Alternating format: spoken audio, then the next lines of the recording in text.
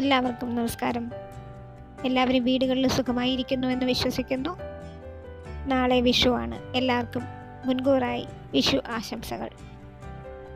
വിഷുവിന് വടക്കൻ മലബാറുകാർക്ക് കണിയൊരുക്കുമ്പോൾ പ്രധാനപ്പെട്ട ഒരു വിഭവമാണ് ഉണ്ണിയപ്പം. ഞാൻ ഇന്നിവിടെ ഉണ്ടാക്കാൻ പോകുന്നത് ഉണ്ണിയപ്പമാണ്. ഇത് ഞാൻ തലേന്ന് രാത്രി കുതിർത്ത് വെച്ച 1/2 കിലോയോളം പച്ചരി വെയിലത്ത് വെച്ച് കഴുകി ഉണക്കി പൊടിച്ചു വെച്ചിരിക്കുന്നതാണ്. ഏകദേശം ഒരു 300 ഗ്രാമോളം ശർക്കര എടുത്തിട്ടുണ്ട്. ഇതിലേക്ക് ആവശ്യത്തിനായി അത് ഞാൻ പാവാക്കിയാണ് അരിപ്പൊടിയിലേക്ക് ഒഴിക്കുന്നത്. പിന്നെ ഇതിലേക്ക് വേണ്ടത് 2 പഴം, പാളയംകുടം പഴമാണ്, മൈസൂർ പഴം എന്നൊക്കെ നമ്മൾ നാട്ടിൽ പറയുന്ന 2 പാളയംകുടൻ പഴവും, കറുത്ത എള്ള്, ഏലക്ക 4 എണ്ണം, പിന്നെ കൊട്ടത്തേങ്ങ ചെറുതായിട്ട് അരിഞ്ഞ് എടുത്ത് വെച്ചിട്ടുണ്ട്. അത് ഇതിലേക്ക് ഇട്ട് കൊടുക്കാൻ.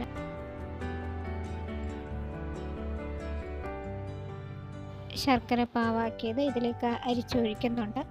ചെറിയ തരി മണ്ണോ കല്ലോ ഒക്കെ ഉണ്ടെങ്കിൽ അരിച്ചൊഴിച്ചാൽ അത് പോവും. ഇതിലേക്ക് തേങ്ങ അരിഞ്ഞതും എള്ളും ചേർത്ത് കൊടുത്തിട്ടുണ്ട്. പിന്നെ പഴം നന്നായിട്ട് കൈ കൊണ്ടൊന്ന് ഉടച്ചിട്ടാണ് ഞാൻ ഇതിലേക്ക് ചേർക്കുന്നത്. ഇതെല്ലാം ചേർത്ത് നന്നായിട്ട് ഇളക്കി യോജിപ്പിച്ചെടുക്കണം. ഇച്ചിരി വെള്ളം വേണമെങ്കിൽ, അധികം കട്ടിയാണെങ്കിൽ ഇച്ചിരി വെള്ളം ചേർത്ത് കൊടുക്കാം.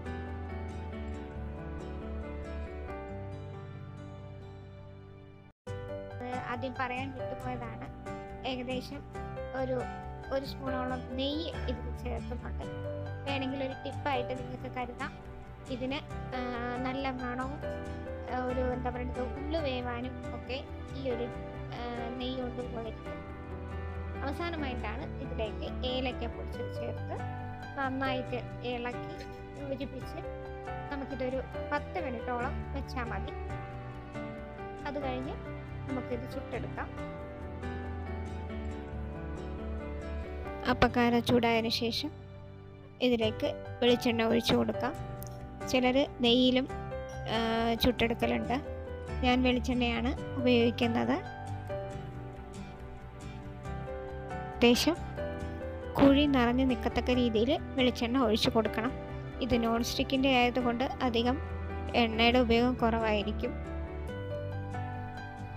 ഇനി ഇതിലേക്ക് നമുക്ക് എണ്ണ ചൂടായതിനു ശേഷം കുറേശ്ശെ മാവ് ഒഴിച്ചു കൊടുക്കാം.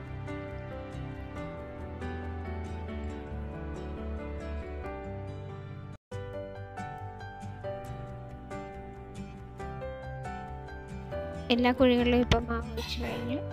നമ്മൾ മാവ് ഒഴിക്കുമ്പോൾ സിമ്മിലിട്ടിട്ട് വേണം മാവ് ഒഴിച്ചു കൊടുക്കാനായിട്ട്, ഇല്ലെങ്കിൽ വേഗം കരിയാൻ ചാൻസ് ഉണ്ട്. എല്ലാ സൈഡും ഒന്ന് മൊരിഞ്ഞു വന്നതിന് ശേഷം മാത്രമേ തിരിച്ചിടാൻ പാടുള്ളൂ.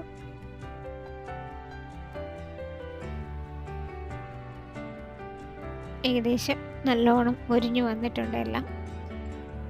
ഇനി നമുക്ക് ഇത് ഓരോന്നായിട്ട് കുത്തി എടുത്തിട്ട് പാത്രത്തിലേക്ക് എടുത്ത് വയ്ക്കാം.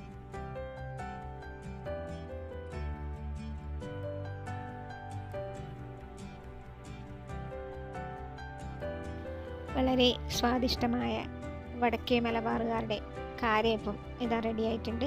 ഇതിലേക്ക് ഞാൻ ഏകദേശം 1 ടേബിൾ സ്പൂണോളം നെയ്യ് ഇതിൻ്റെ മീതെ ഒഴിക്കുന്നുണ്ട്. അതിനോടൊപ്പം തന്നെ 1 ടേബിൾ സ്പൂണോളം പഞ്ചസാരയും ഇതിൻ്റെ മീതെ ഇട്ടിട്ടുണ്ട്. ഇതിനി ഒന്ന് നന്നായിട്ട് ഇളക്കി എടുത്ത് വെക്കണം.